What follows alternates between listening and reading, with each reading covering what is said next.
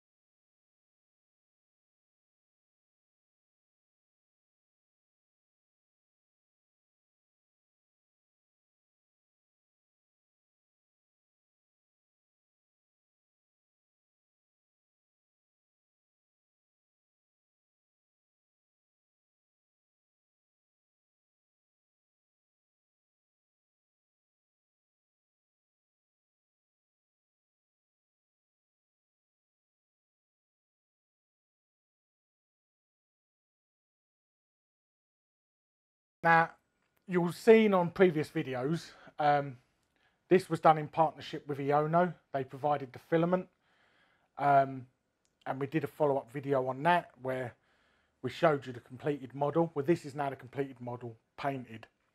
There's a few things I've done on this that I've not done before, and I actually really love. So, first of all, painting this emptied a lot of brown. I've got significantly less bottles of brown than I had before I started this. That being said, there's a few things I did on this that I've not tried before. First of all was the base. You'll see on the close-up that it had snow on it. This is the Green Stuff Weld artificial snow. And I actually really love this because I don't know if the camera will pick it up, but it actually glints and glistens and twinkles like snow. Really good. What I decided to do for the middle of the base was I thought I'm going to do like a frozen lake. So I first of all masked around the area I wanted the lake to be, and I actually used silly putty. I then poured resin into it, let it settle overnight, let it cure. The next day I airbrushed it with like the pale blue colour. I then did a second pour on top of that. Now the next day, once that had dried, I then used a Dremel and I put some cracks all in the ice. I then painted and airbrushed all them cracks. Airbrushed around the edge of the lake with some white. And I actually really liked the way that came out.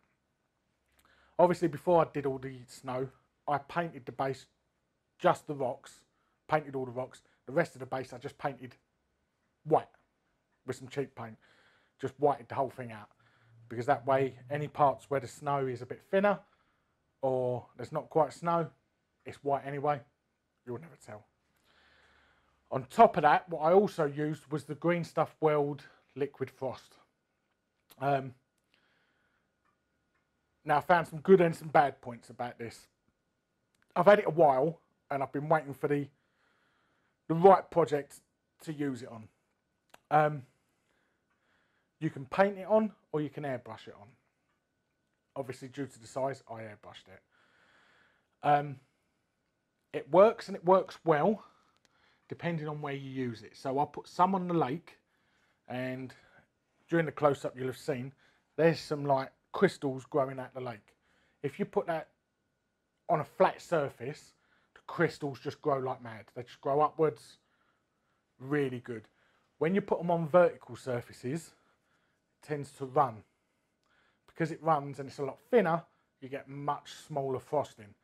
So I went over this probably 4 or 5 times, and you'll see there is ice growing on all of it, on all the points and stuff like that. So it works well, but to get the bigger crystals, it's better on a flat surface. Now the armour. The armour, what I did was I basically just coated all the armour in a steel colour. I then went over it with rust effects. 3 different paints I use. You'll have seen it on my war rig I did. Same technique, I apply it with a sponge. So I rusted it all up, and then after that I then dry brushed over like a very dark steel, much darker than the original one I put on. Dry brushed that over a lot of it, and then I put a wash over it. And what it did is it just muddied it up and aged it. So it looked more natural rather than shiny new steel, but with rust on it. So that aged it well. The rest of the paint, the Mammoth, that was all based in one brown, and then it was 3 or 4 layers of different browns and beiges and that, and orange I think I used as well. Airbrushed over the top, also gave it a wash, a dark wash as well to get into the crevices. But yeah, this I really like this model. I really like the way it's come out. The only problem I've got is it's too wide to go on a single one of my shelves. Doesn't fit. Doesn't fit on any of them. So yeah, I don't know where this is going to go. Maybe here. Maybe just stay here. Because it doesn't fit in my house.